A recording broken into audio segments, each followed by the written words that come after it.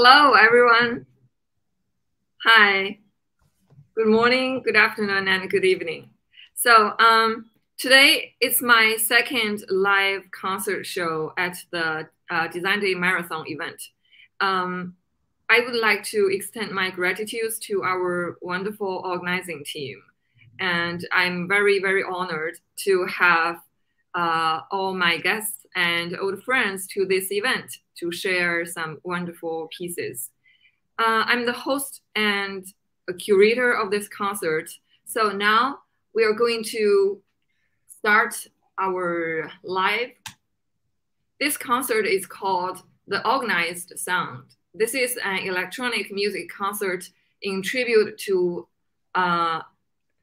Edgard Varèse, the French composer and father of electronic music. So this concert features a wide range of electronic music composers and artists from all over the world, working in a very big variety of forms and styles and using a wide range of technical approaches to manipulate sound, from the classic sound reconstruction techniques of 20th century electronic music composition to the interactive techniques favored by artists in recent years, all focusing on sound to explore new sounds and form within different structure and concepts. Currently, I am assistant professor at China Conservatory of Music and China Academy of Art. And I usually compose electronic music, computer music, and new media and interactive sound installations. And also I'm a curator and I'm super interested in curating different works and arts from different discipline and cultures.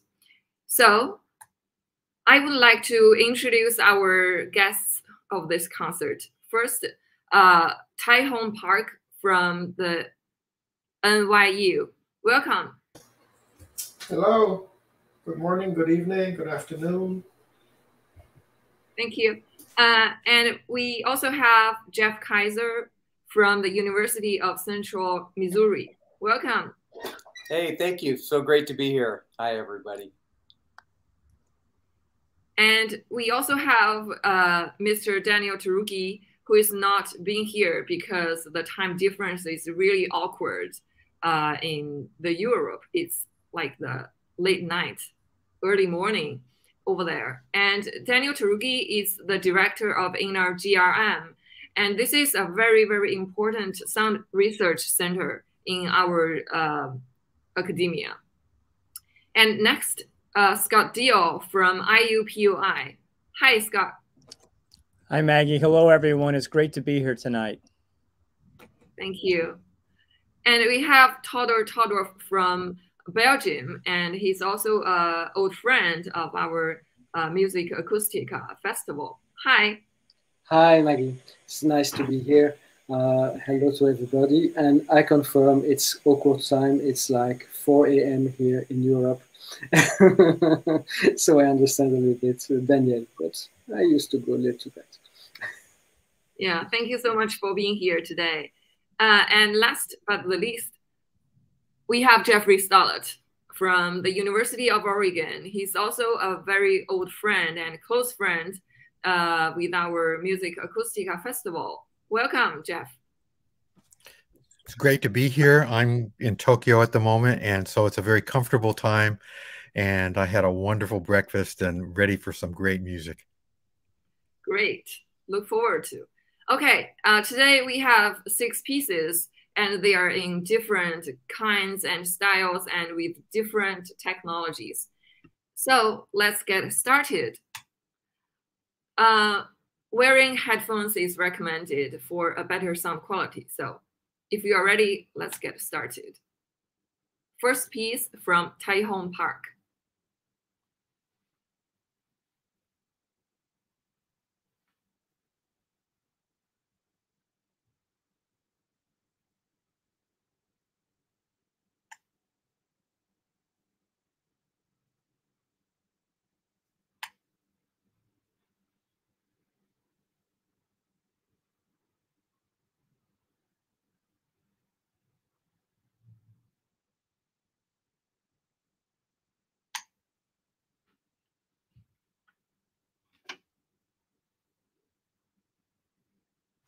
Huh? Sorry, okay, I should share my screen. Okay. We had an intro by John Cage, so here's the actual piece. Yeah, I thought it was sort of nuanced and very subtle. Okay. The first piece from The new silence. It's good. Can you hear me?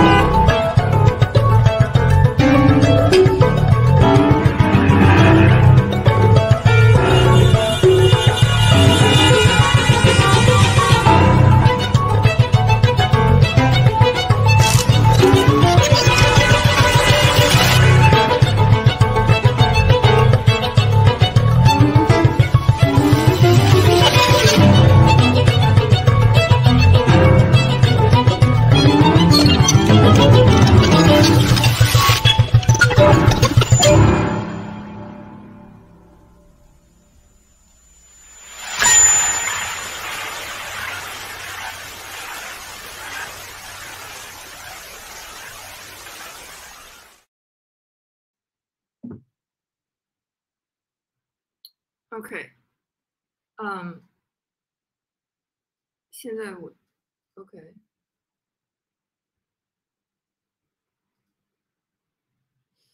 hold on，OK, that was the piece from Taihong Park, and next is from Jeff Kaiser.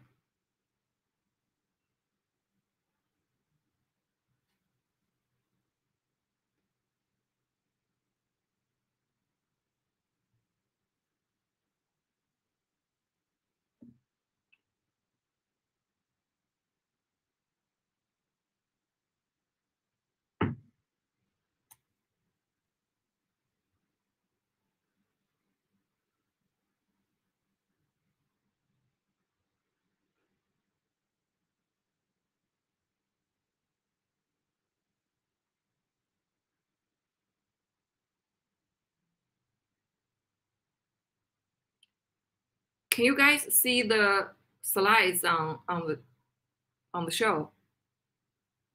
Okay, it's Jeff Kaiser, right? No? I probably got frozen on my screen.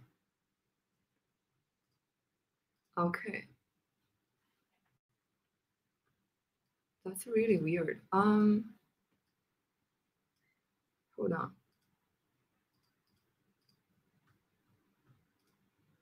Play.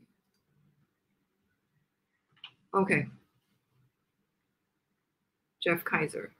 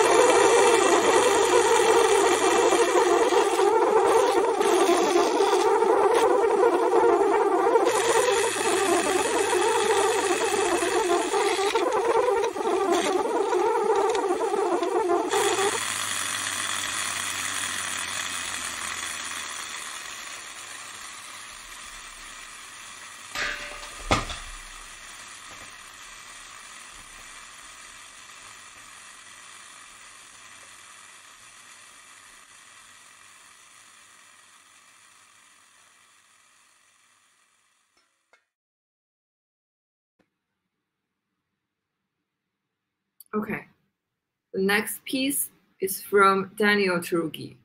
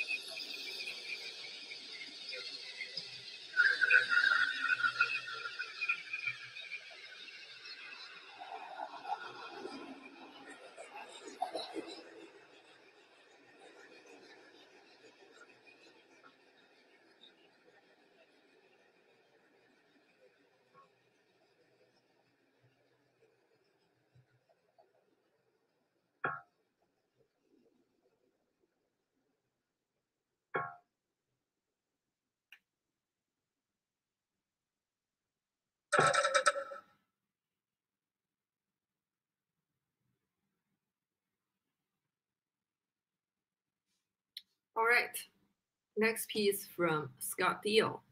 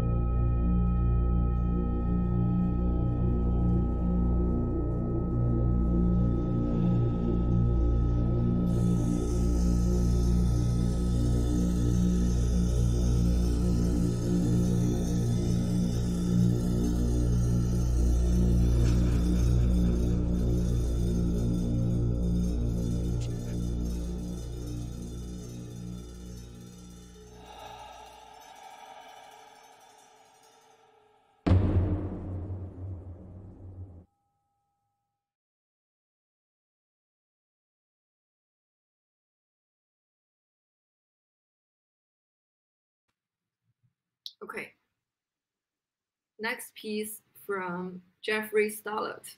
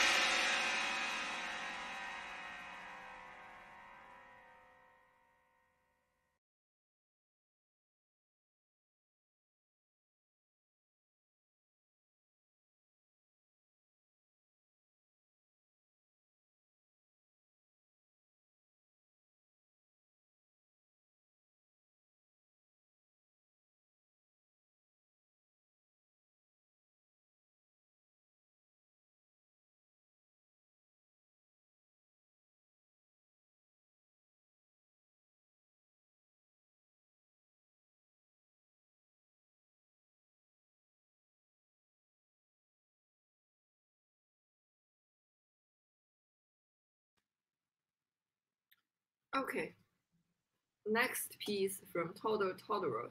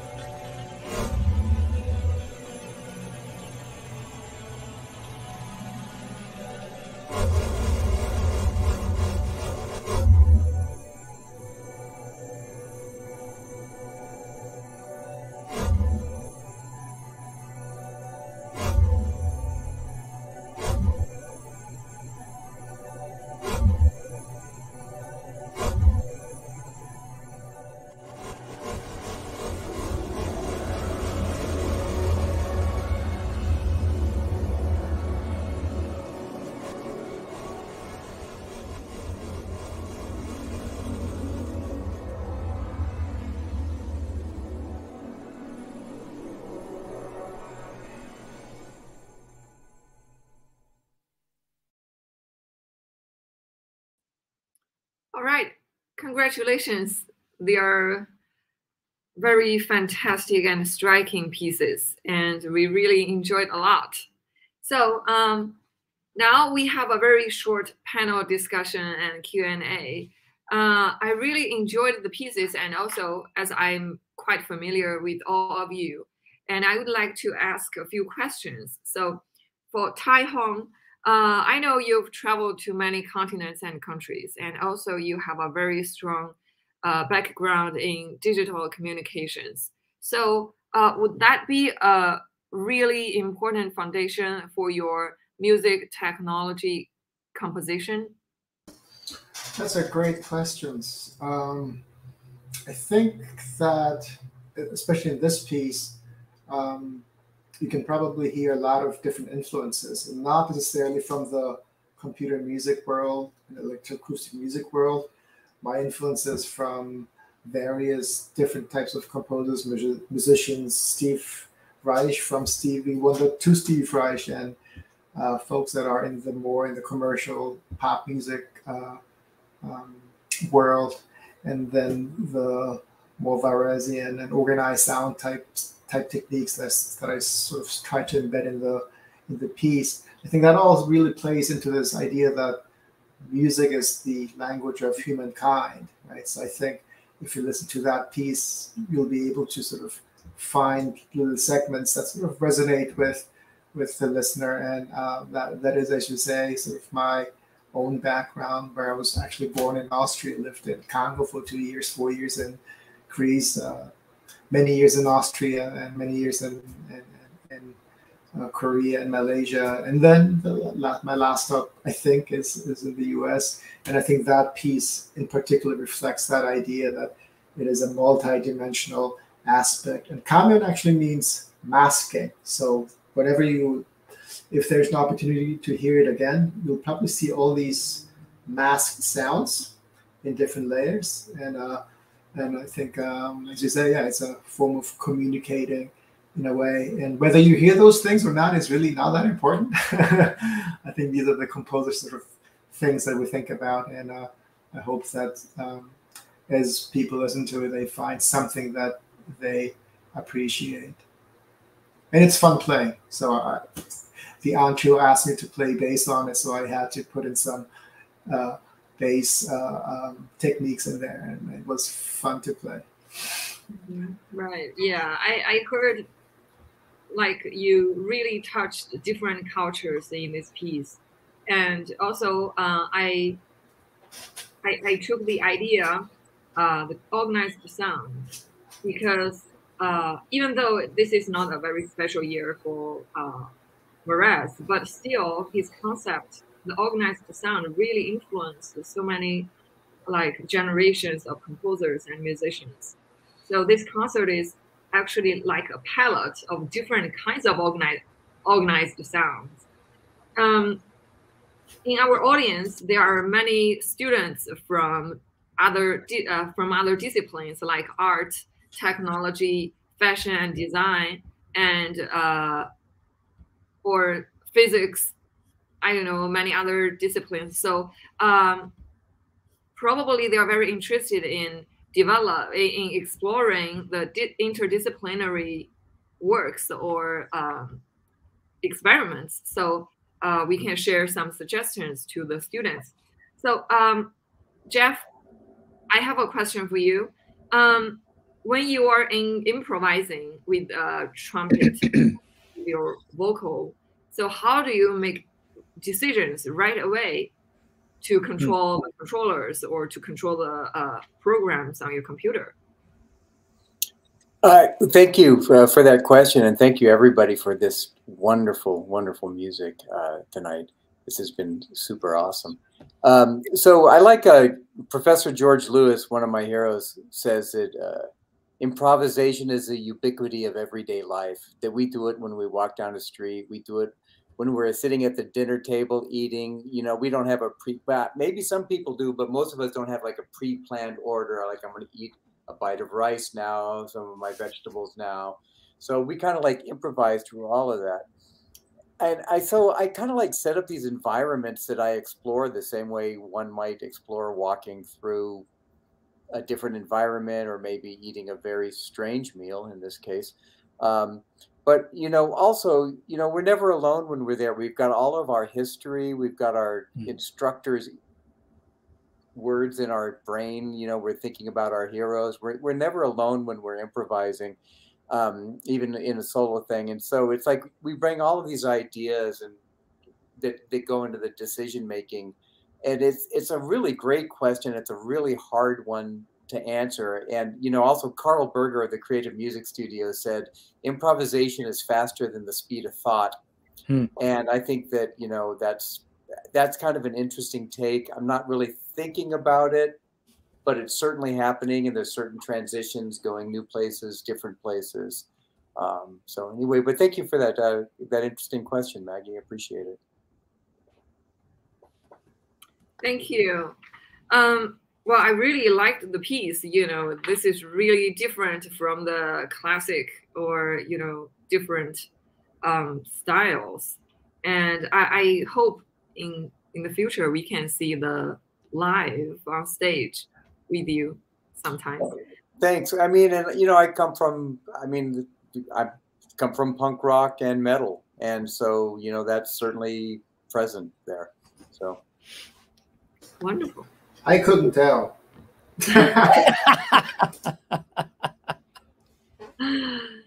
Well, Scott.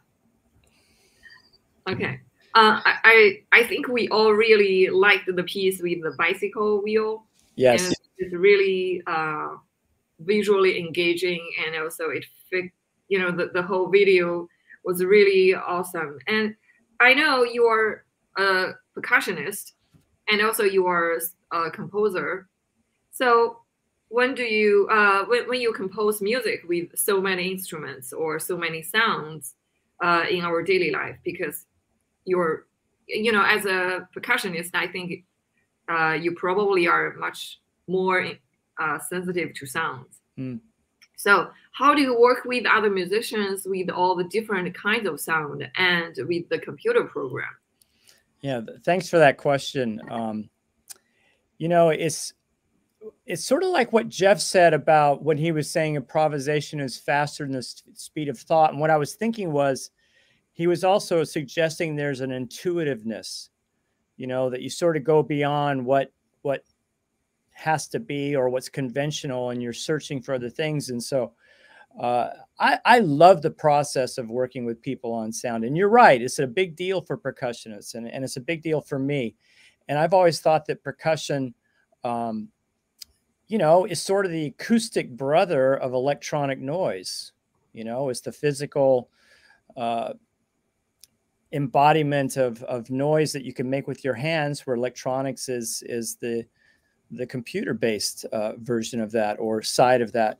And so combining them, and so generally it's kind of a, I mean, it doesn't have to be a super long process, but it's a process of playing together a lot. And so, and if it's a composer, maybe if they're out of town, then we make arrangements to spend a couple of days together and here in the studio. And I've spent years collecting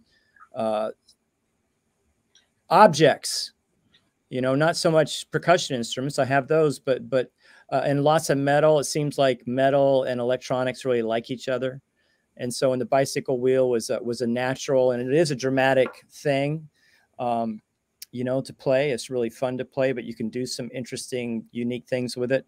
But I think it's a lot of sitting down and making sounds, recording them together with composer, exploring ideas, and sort of in my own imagination. When I start working with an instrument or a brake drum or a piece of metal or anything, I sort of pretend that there's this world, there's the universe of sounds that are locked up in that object, that are dying to get out. You know, instead of just hitting it and you hear that sound, there's many, many other sounds, and that the computer processes enable us to unlock those sounds and unleash them. And that's sort of a metaphor I work with in this process. So thanks for that question. Thank you. I've been to your home studio a few times, and I was so so surprised because you can see everything you can imagine and something you can never imagine. Anything could be instrument to you. So this is really wonderful. As we saw another piece with the sensors, like so, Jeffrey, you've been an expert in the interactive music, especially in the motion-driven kind of interactive music. So how do you think of your actions and the music, and how do you manipulate them together? Well, your mic is off.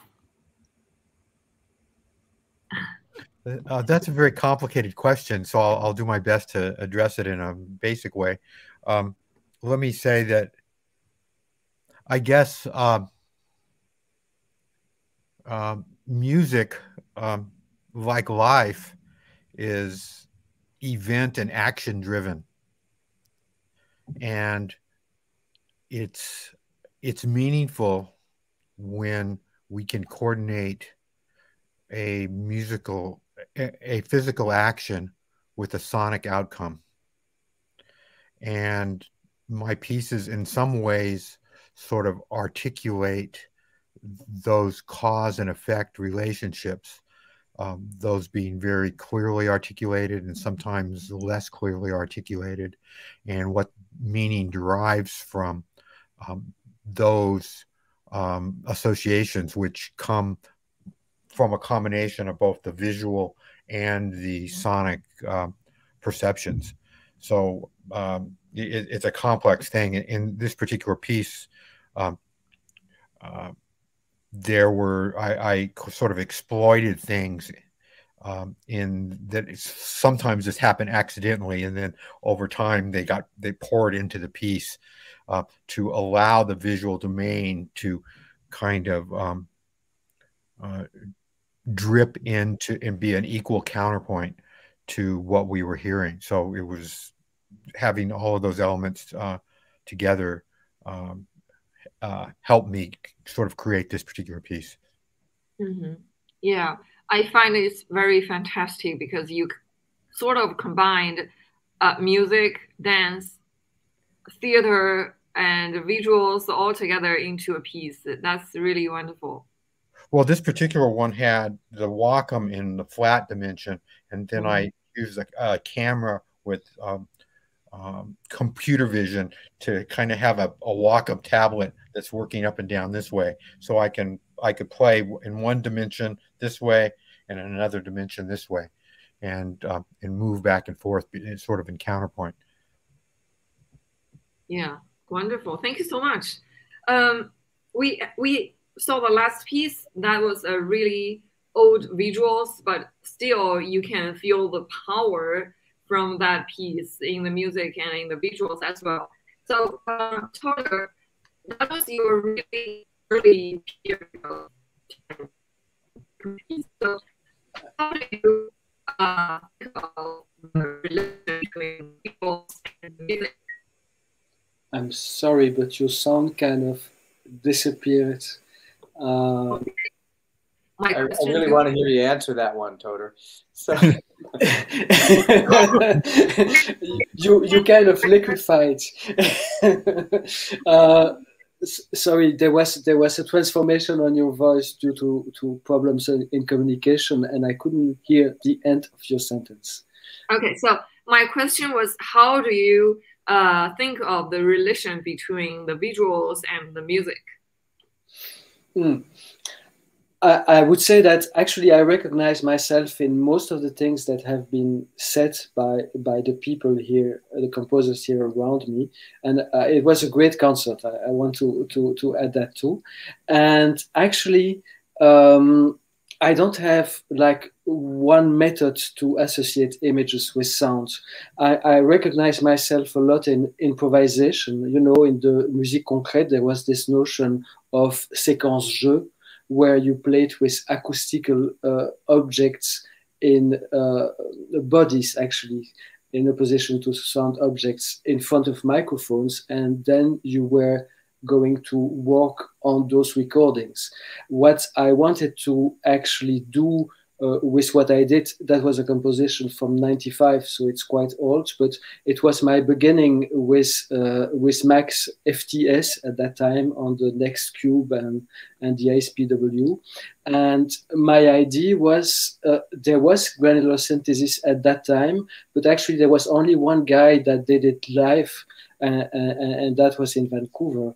But I wanted to have faders to be able to modify all the parameters live.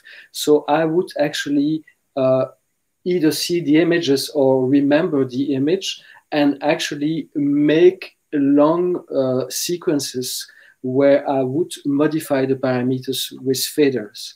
So I actually composed by improvisation sounds, and then I mixed and edited them. And this is how I basically work still now. When I'm working, I worked a lot with a dance company. I'm here in Norway because of that.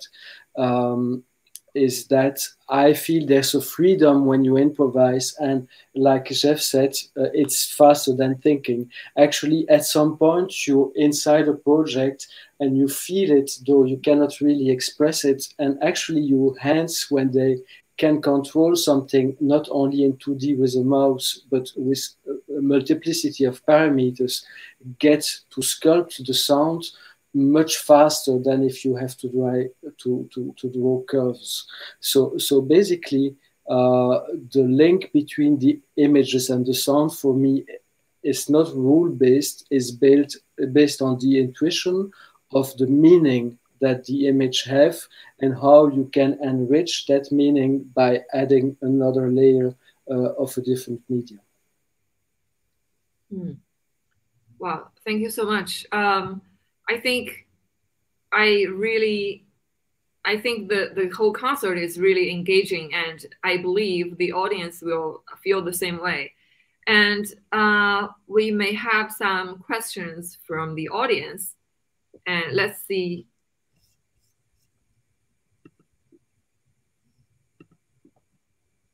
Okay, we have a question.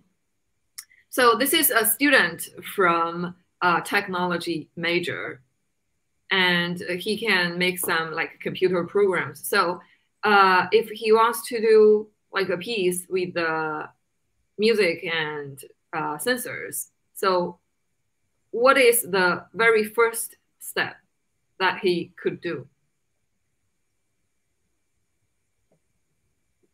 Maybe know what kind of gesture he wants to sense to find the right sensor. Like where to start? I mean, the mouse is always a good one at the very beginning. Mouses can do amazing things. Mices.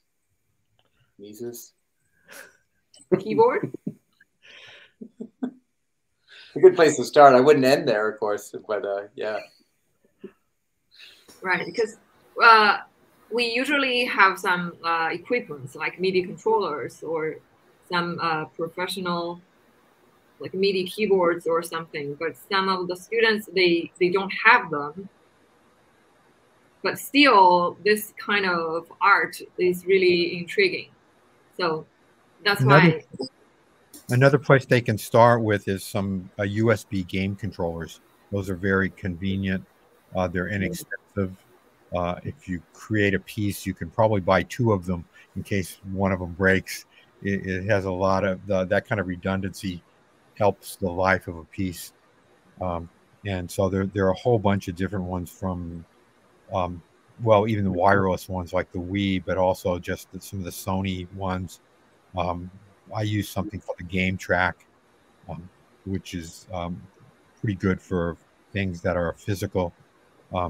There's just a lot of opportunities in that realm. Right. And if he's a student in technology, maybe Arduino. That's right. Yeah. Arduino is wonderful. Yeah. And I would add to that, oftentimes I think people want to look far away for things, but in this day and age, we have a device, a mobile phone. Many sensors already built in, gyroscope, accelerometer. If you have a Macintosh type computer, it has actually I think it's a 3D accelerometer built in, which means that if you do this, it can sense what's happening. I think it was built in so that it would shut off the hard drive back in the day. But you also have a camera, right? So there are things that are in front of you that you already have. And I would say start perhaps there. And then, because those things you know how to use, right? So it's good to start where you have a level of comfort, and then you explore further. And maybe one more thing is that I think at the end of the day, it comes to ideas that you have, right? What is it that you're trying to make? What are the musical ideas? And then you sort of realize it. And it is true, if you have a interesting, different type of sensor, then new ideas do come, right? But at the same time, I think at the end of the day, I think it's like this old saying, it's the music. And there are these tools that make that happen for sure. And maybe we should add, it's the mapping. Because final frontier. Yeah, how you map entrance, the value of a sensor to a musical parameter can change everything. Yeah, and when Todor says mapping, is kind of like taking Jeff's great example of the mouse, right? When you do this, which is X and Y, two-dimensional change, how do you connect it to musical parameters? Right? It's a great question, and I don't know how you would do it, actually. Depends on what you have connected on the other side of the mouse, and then time, space, so verticality, and then and I would say, try it out. There is no wrong way of doing things. There's no right way of doing things. Experiment, and then you'll get better and better and better the more you do it. Mm-hmm. Right. Yeah, and rebouncing on that idea, actually, I can think of the first of the GRM tools, where actually you had just a simple bandpass filter, but they mapped the frequency horizontally and the resonance vertically, and then it became an instrument. Mm-hmm. And it can be just something as simple as that. Mm-hmm. Well, thank you so much. I think this is really informative and very helpful to our students. And at the end of this live show, I would like to thank our guests for being here and sharing so many great pieces with us, and shared all the ideas with our audience. And also, I would like to thank our organizing team. And that's all for today's concert.